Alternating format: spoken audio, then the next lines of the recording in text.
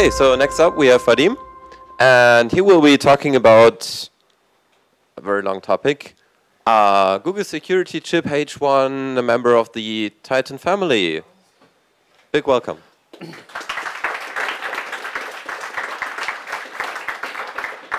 Thank you.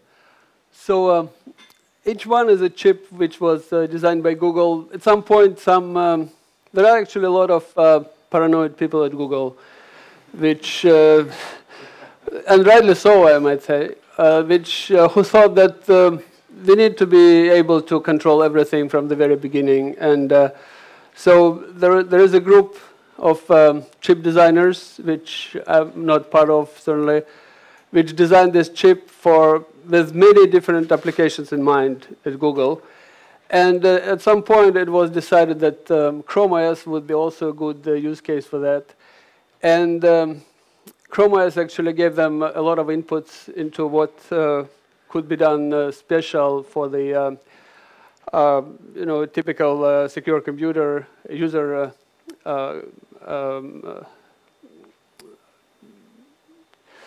computers which are used by people outside enterprise. And this chip came along, and so this is what's inside. So it has an ARM core, and then it has fairly limited resources. It has 8 kilobytes of ROM, which is programmed at the chip factory, so it cannot be changed. It has 64 kilobytes of SRAM, 500 kilobytes for flash. One important piece, it has a crypto engine, which is basically speeds up crypto operations, and it also provides secure key ladders, which can be enabled or disabled. The keys could be hidden depending on the mode of operation of the chip. Then it has a bunch of peripherals, USB controller, I2C for master and slave, SPI master and slave, GPIOs, UARTs. It has also a very good random generator. I'm not pushing this. So the random number generator is a lot of hardware effort was put into designing this, and it is claimed to be truly random, as random as it could be. And it also has this, and it has the circuit for sensing a debug cable plugged in, and then it kind of brings to life a whole new personality of this chip, which we can talk later about, or will talk later about. And of course, there is a PinMax, which allows to connect different peripherals to different pins on the chip. And there is this so-called RBox, which is a subsystem which controls power and reset and is completely independent from the CPU. It's run at a very low level, and it's one of the things which contributes into the root of trust of Chromebooks. So this is about the flash memory, how program fits into the flash. So we have 512 kilobytes, but to be able to recover from bad images and to avoid breaking the system, this flash is actually split in 2 halves, which are very symmetrical, almost symmetrical. So there is 16 kilobytes of so-called read-only. It is, I guess it's a misnomer because it still can be changed. And then there is 230-something kilobytes, which is dedicated to read-write. And then there is 12 kilobytes, which is dedicated to non-volatile memory. And this is duplicated, so there are 2 of these halves. And so each read-only and read-write both, they have the same header preceding them. And the header has all kind of information in it, including means of integrity check and verifying the version of this header. So basically, when the code executes, each early version, we have ROM, read-only, and read-write, can check the later the later stages version, and decide which one to run. Each earlier stage can decide which later stage to run based on the header contents. So the code, all code for this CR50, this, by the way, this particular project running on the chip is called CR50 for not entirely clear. I think this is one of the isotopes of chromium, which is like less and less stable. But this actually, this it's not the rightful name anymore. So the code comes from, it is from the Chrome OS EC repo, and the board files are in board CR50, and chip files are in chip G. And this is the Git server which stores this code. So someone mentioned today earlier that TPM from Infineon is completely closed. We don't know anything about its internals. I can say that I'm running a little bit ahead of myself, but the code, the TPM code on this device is completely open. It is courtesy of Microsoft, actually. We have some early versions retrieved from some Microsoft documents which were put on their open source license and integrated into this chip, so it is totally transparent. So I want to say a little bit about firmware updates. We kind of were thinking about this, and it kind of evolved while we were working on it. But what we ended up with was that the chip, by the way, I wanted to mention this here, but I didn't. So it, along with this 512 kilobytes of flash, it also has this so-called info space, which is also essentially flash, but it is not accessed directly. It can be, it needs to be enabled in a special way. It is split into four, it is just 2 kilobytes of it. It's split into 4 pages. So, and one of those pages is used for storing chip properties. So each chip gets assigned a board ID, which is just a 32-bit word value, which happens to match the name of the board in Chrome OS speak. And then this value is also saved inverted, so that no erasing one bit can go undetected. And it has the board flags, which yet another knob we can use to control what images run on this system. And it also has a 512 byte space, which actually used as 128 bits. What happens is that this bitmap space, this info1 space rather, it is very sensitive to write operations, and you pretty much cannot write more than 4 times into the same 32-bit word.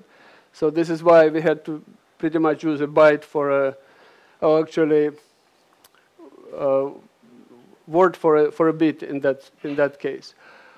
So, and then the image which loads which runs into the on this device. So this is now the header I'm talking about.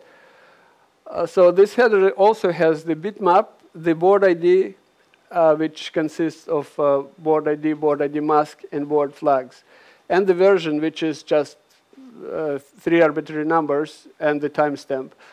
So what happens when the image is loaded on the chip?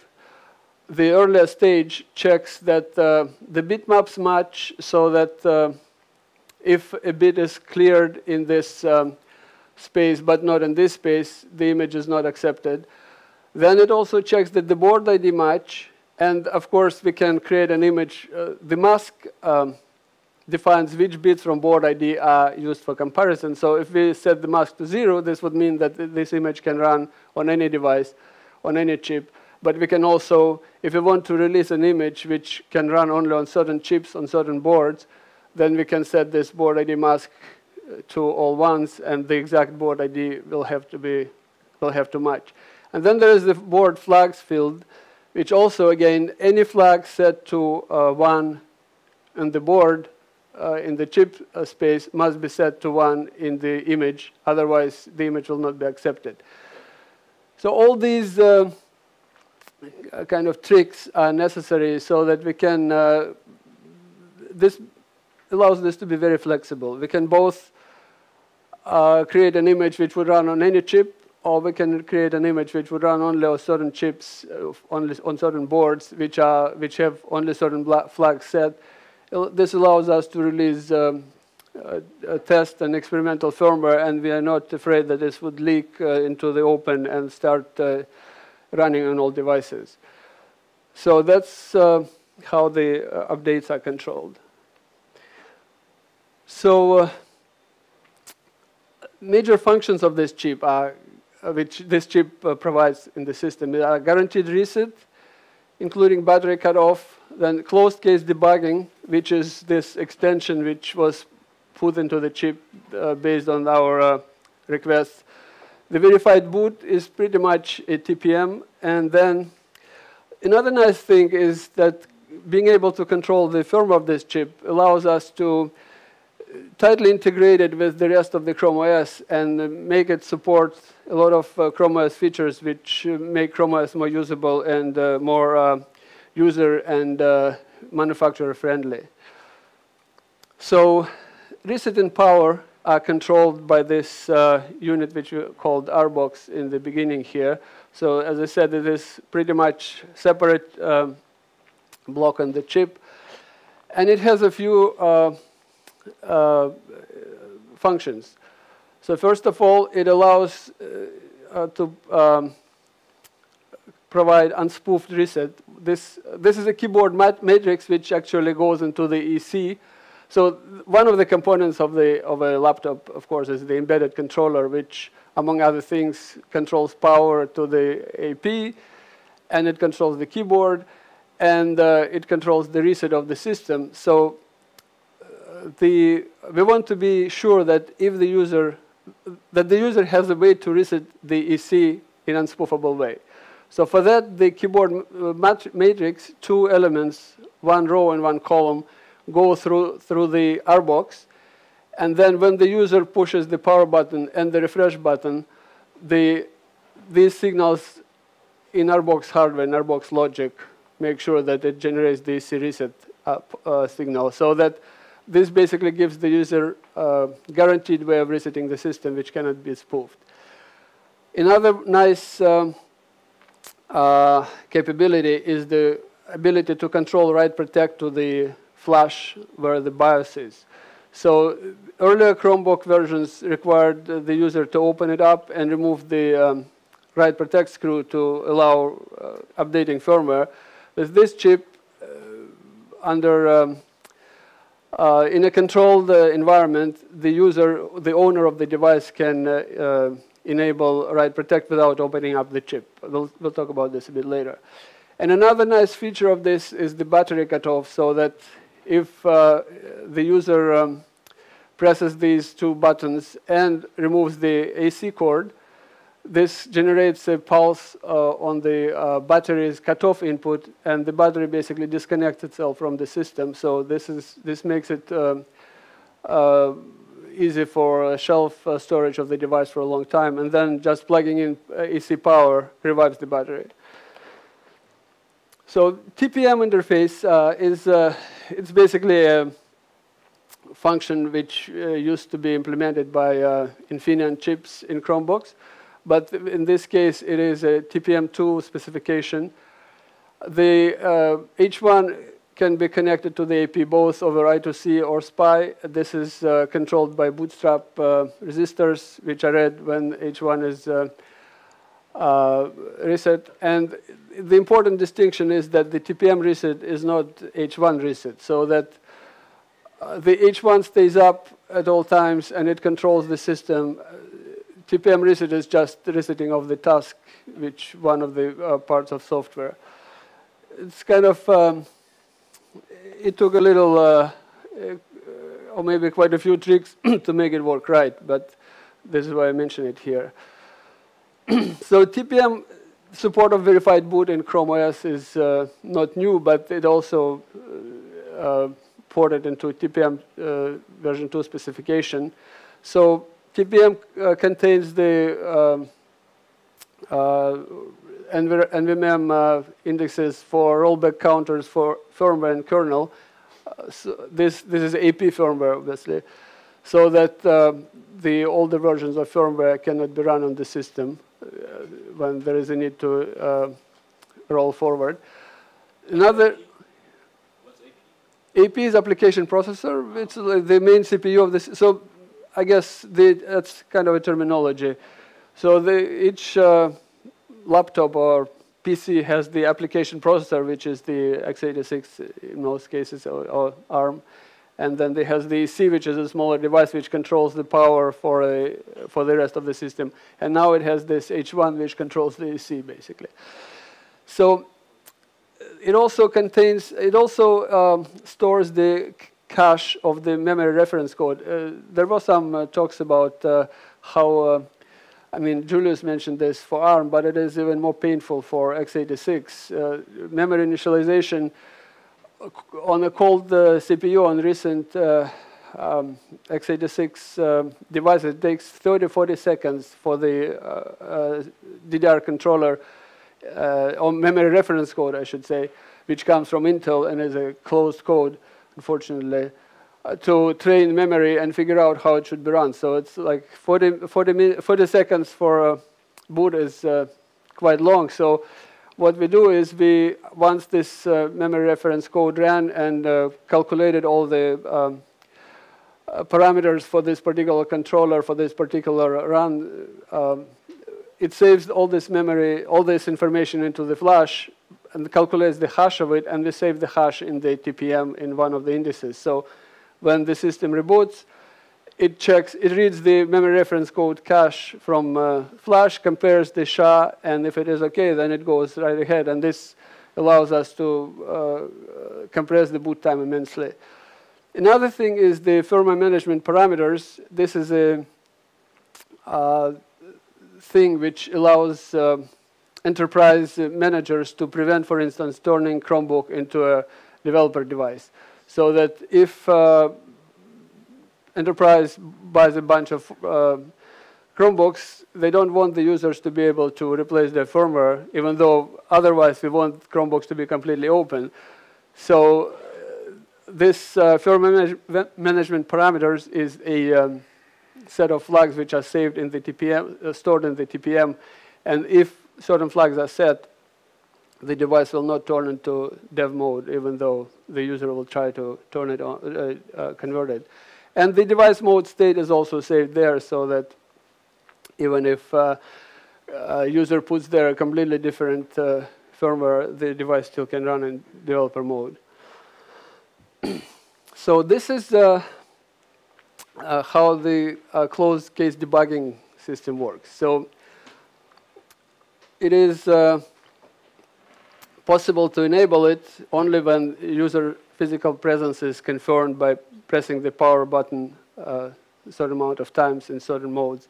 But basically what happens, there is a debug cable which is plugged into the USB-C interface, and the debug cable creates very specific voltages on the two of the CC lines, which the chip can detect.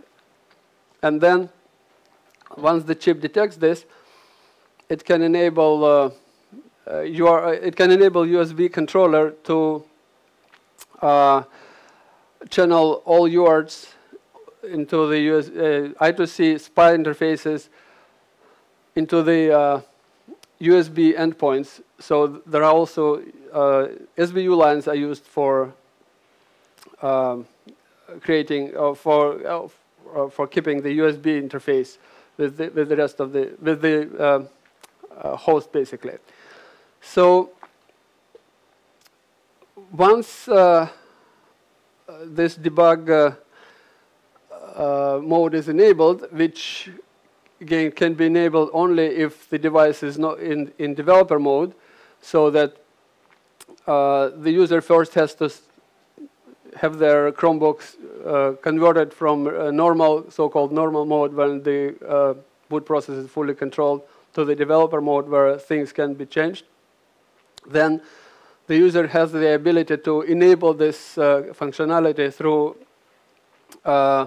giving the device certain commands from the Linux prompt.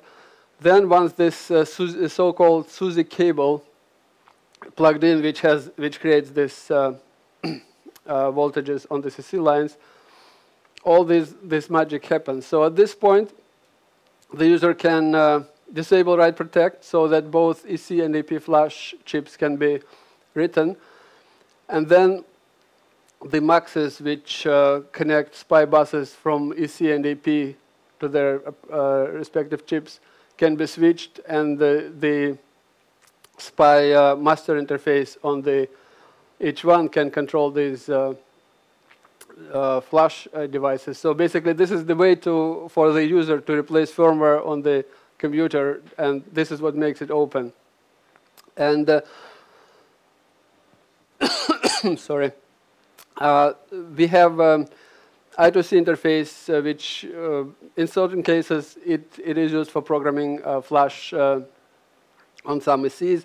It also used for power management when the device is still in development. This power management hardware is not populated on production devices, but it is very helpful when the device has been debugged still, so power people can always know what's going on there.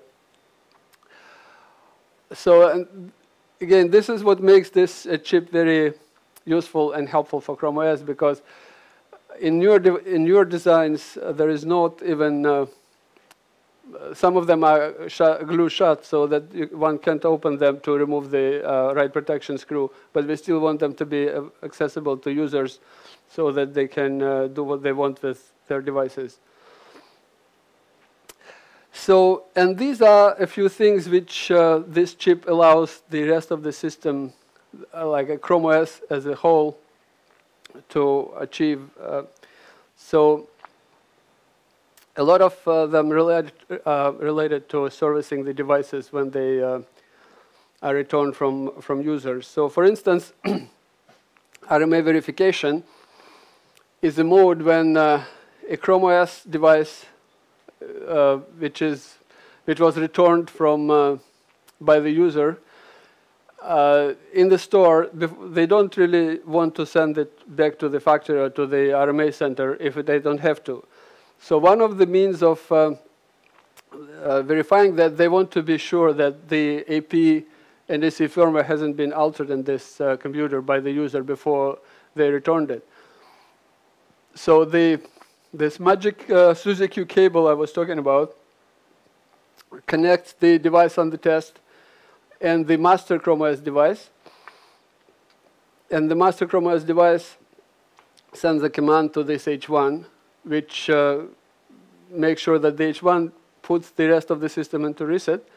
And then the master tells the H1, read the following sections of flash and calculate their hashes.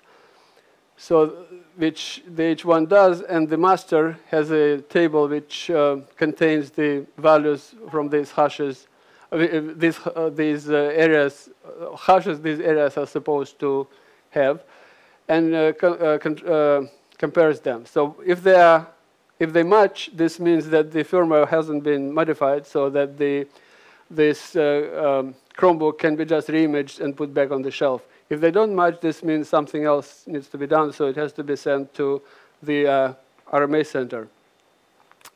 And this is what happens in the RMA center. So we still have this. So one of the things the RMA center will want to do is to reimage the flash of the device, of the computer.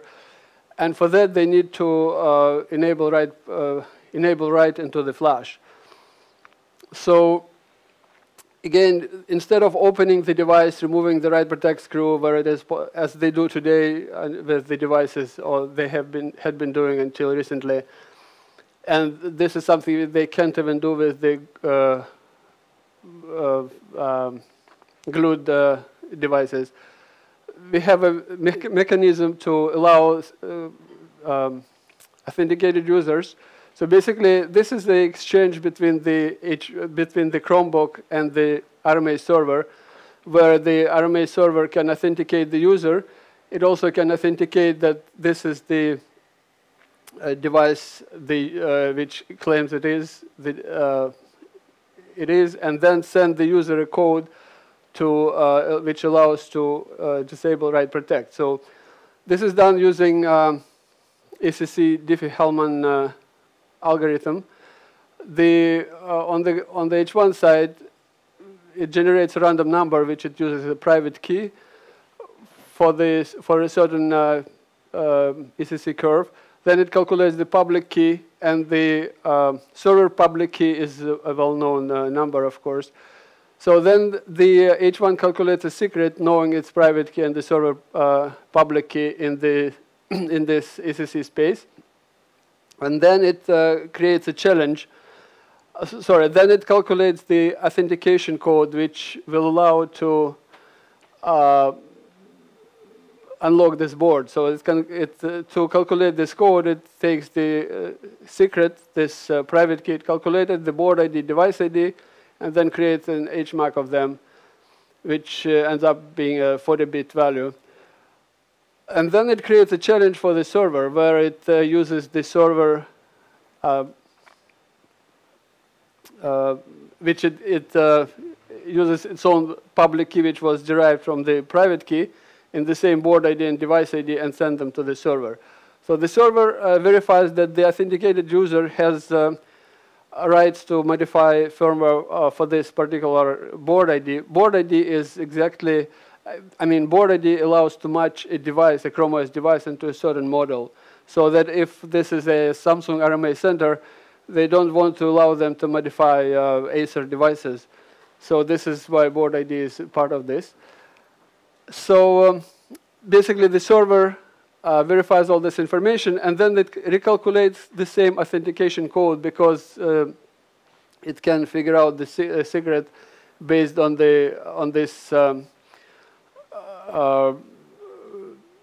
product, again in this particular SEC space, and then it returns the authentication code to the operator, I should say. Yeah, this QR code here is the indication that once the H1 calculates this challenge for the server, the Chrome OS device displays this QR code so that the operator can take a picture. This will direct them to the server, to the certain server URL, which will include this challenge.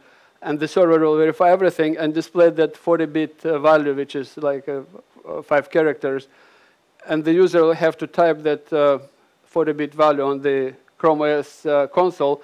And once this value matches, the H1 checks the match. And if there is a match, it wipes out TPM, disables write protect, and reboots the device. So at this point, all the previous user information is wiped out, and the device is ready to be reimaged by the RMA personnel. So another nice extension is the pin login feature, which basically, this is a typical use case in schools, for instance, when there are several thousand of students and several thousand of Chromebooks in the school, and they don't want to tie any Chromebook to any student, and they don't want the students to have to type in long passwords, because it's sometimes tedious and kind of considered a bad user feature. So there is a map of, so basically the pin is like 4-digit very low entropy value, which the user can enter instead of their password. But we don't want the users to be able to try many things, obviously, and we don't want the user to be able to do this too quickly. So all this code running on Chrome OS side, it creates, for every user, it creates this structure which includes information about the user, and then it keeps track of how many attempts were made, when was the last attempt made, matches the pin code to the actual user password, which allows to mount user's file system when user logs in.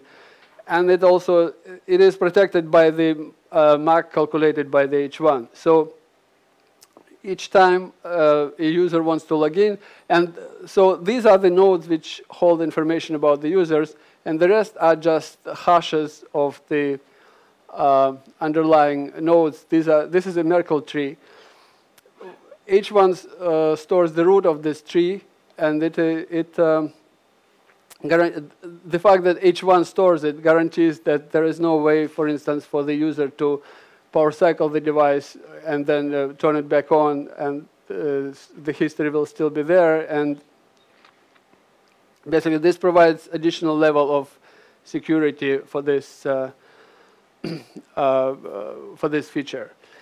And yet another thing is the U2F support. This is pretty much, it implements the standard FIDO protocol, but the key is stored in the H1, and the power button, again, is used as the physical presence button, so that there is no need to plug in a separate U2F key into a Chromebook. The user can just use it for second factor authentication as it's supported by H1. So that's about it. If you have any questions. All right, there are some questions. Questions? Let's start here. Quick question. You talked about disabling write protect. Could you explain about how it enables back? How it enables back? What's the conditions to re-enable write protect after you're done? Well, first of all, there is a when you're so when this CCD is enabled, one of the UARTs which are available through this through USB is the UART of this of the H1 itself. Basically, you have access to its console, so you can write enable or write disable on the console. Then it has this. So the CCD mode has a list of properties, and one of them is flash write enable what state it is in. So if the user, even if the device is in developer mode, the user can set this property that if CCD is closed, CCD is a closed case debugging. If the session is closed, then the write protect is enabled, even though the device is in developer mode. And the CCD, once user enables CCD, it can protect it with their own password, so that you enabled CCD, you made some modifications, you disabled write protect, close CCD, then you can give this device to anybody else without knowing the password. They cannot reopen the CCD, even though it is in dev mode. So basically, it prevents modifications unless the user really wanted them to happen. Okay, 2 questions for me. I'm not sure about the marketing of H1 chip, but does Google will sell that for integration in other hardware? That's a kind of interesting question. What happens is that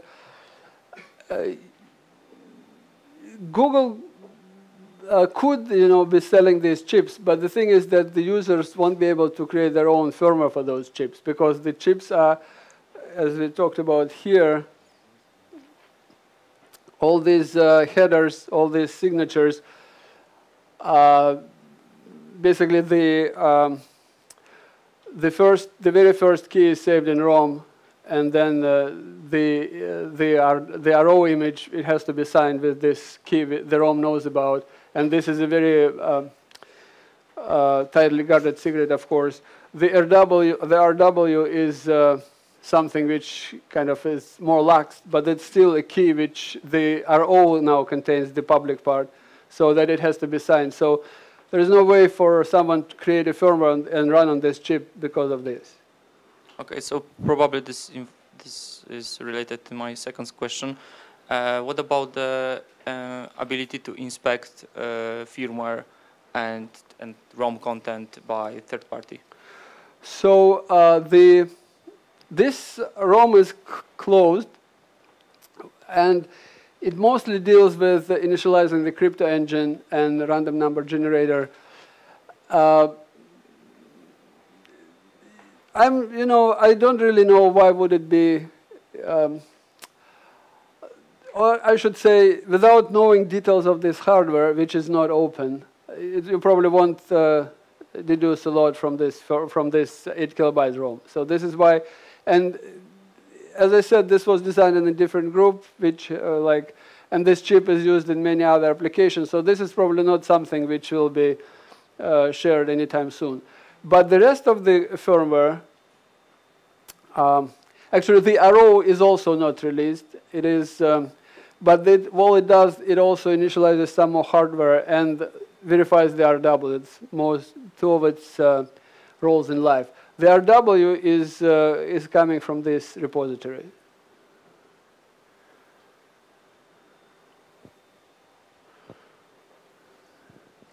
Hi. One question about the TPM and the verified boot. Actually, the TPM itself does only measured boot, right? So if you do verified or secure boot, how do you interrupt? Because actually, this is like actively prohibiting the application processor to start. Yeah, that's again. This is not. This is not new. This is not something new which was introduced into Chrome OS with this chip. The Chrome OS uses TPM for verified boot from the very beginning, and what happens is that the role of TPM in this case is just storing the version numbers of the firmware. So the root of trust for the AP is also in read-only. So the idea is that flash, where the code runs, the read-only cannot be changed. I mean, there are ways to change it, but for this level of security we want to provide and we promise, it relies on the fact that the user didn't modify the read-only firmware for the AP. And once read-only firmware starts, it verifies the integrity of the read-write part on the AP. So the integrity can be verified like this, and then it could be a case that there is a compromised read-write firmware which we want to replace. So for the key the firmware is signed with has the version in it, and the version is stored in the TPM. So when the newer firmware runs, the read-only firmware detects that the running version number is higher than the version stored in the TPM, and it updates the version stored in the TPM. And before it starts the read-write firmware, it locks that particular index in the NVMem. So this is all it does, basically. So this is how, and if the firmware, for instance, the key number, the version in the firmware is lower than the version in the TPM, it shows this screen showing your system is damaged, Chrome OS system is damaged, you need to repair this, basically. And it falls into the so-called recovery mode. Maybe follow up, because for me it's still not clear. So are you actually using the H1 to verify the application process of firmware? No. No.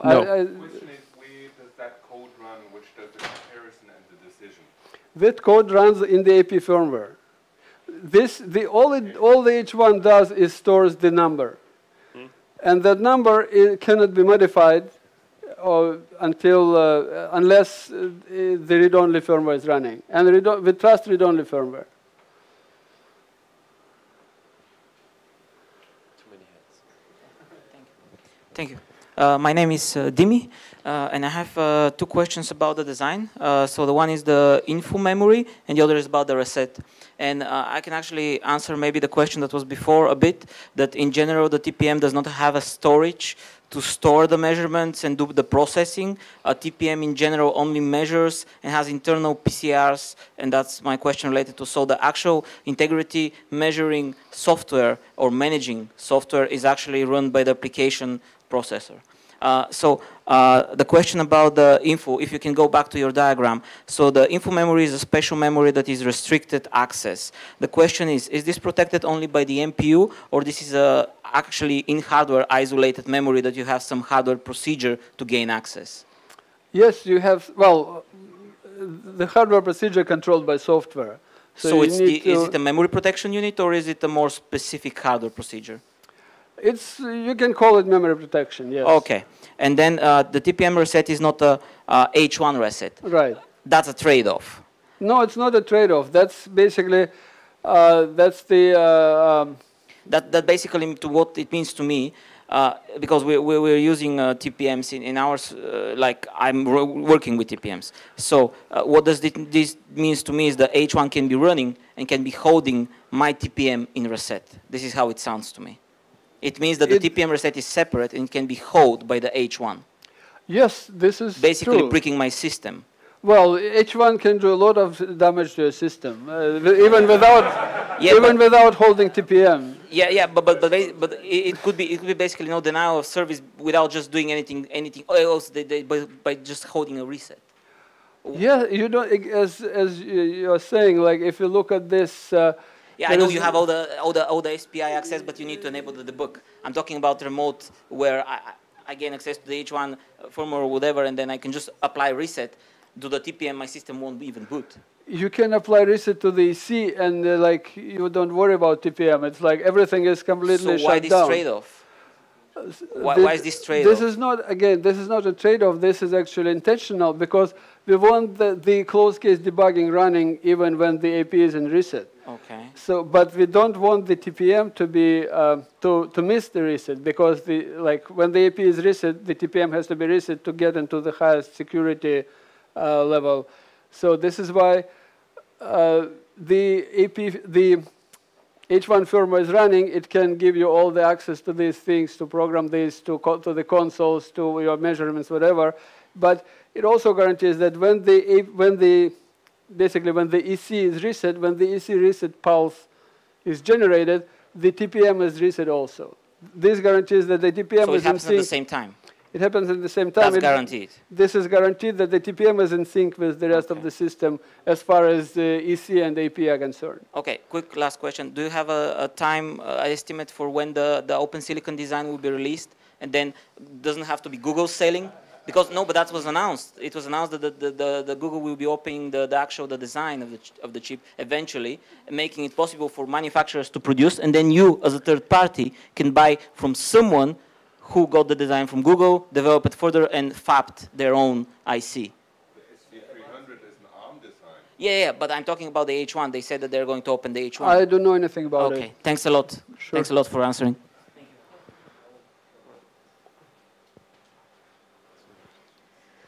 So what's Chromebook's threat model around limited physical attackers regarding closed chassis debugging? So are there authentication or unlock mechanisms for holding the system in reset and having write access to SRAM or read-only memory? Well, that's a good question. We always balance between providing high level of protection on one hand and then still keeping these things open to the user owns this, and the user should be able to do anything with it if they so desire. So for CCD to allow access to the device, so a few things have to happen. First of all, this firmware management parameter has to allow enabling the device mode on this Chromebook. So if this Chromebook is enterprise enrolled, then there is no way to switch into the so-called developer mode. So if this is not the case, so this is a hobbyist or any user who has this, so they have to switch Chromebook into the developer mode, so-called developer mode. This is the inherently less secure mode where the user is supposed to be allowed to replace the firmware. The write protection is still enabled. So in this case, when the device is in developer mode, the user can send the command through the interface from the AP to the H1 and tell it, I want to open CCD. And at this point, the H1 will request the user to indicate physical presence. So the user will have to keep pushing this button for a few minutes in different cadence. This basically confirms that the user is here at the device. It's not somebody trying to do this remotely. And at that point, the device opens and you can do anything with it.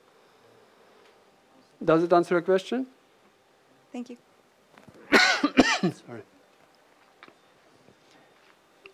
So does the threat model include an attacker who opens the case and rewrites the AP flash? And would it be possible to extend the firmware to use that MUX to validate the flash prior to releasing reset? And then as a follow-on, do you expect that bootguard and other hardware support will be enabled on these devices to further protect the flash? Well, it's as far as the owner opening this up and replacing, oh, I'm out of time, sorry. Opening this up and replacing firmware, there is no protection from this. Again, this is a Chrome OS concept. This is not a H1, something which H1 brings into the system. So yes, if the user can replace the flash chip, they can do anything they want. But in this case, this will fail. Because, so if this AP flash was modified by the user, then these hashes will be wrong, and the H1 will highlight that. The bootguard, again, it's a completely orthogonal thing. It's something which H1 doesn't care about. This is the AP thing, and you know, if we decide, there are other people who can answer that question, like Duncan there, for instance. Speaking of which, we have so many questions, but you know, time is few. We're going to have lunch now. It's a 90 minutes break, so you will also have enough time to keep on chatting about everything here. I guess you will be around. Yes, I'm glad to answer any more questions. And by the way, Martin is going to give a talk about CCD specifically, right? That's my plan. I've got to still organize it. Okay. Okay, perfect. So thanks again very much.